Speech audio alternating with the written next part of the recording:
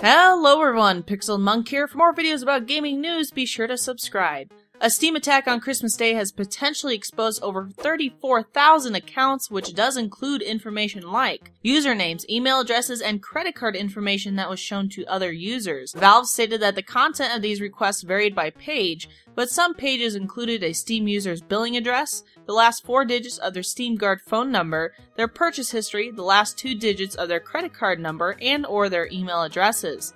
These cached requests did not include full credit card numbers, user passwords, or enough data to allow logging in as or completing a transaction as another user. A DDoS attack seemed to lead to a Steam configuration error. Only those that visited their account pages and made purchases are the ones who face potential danger.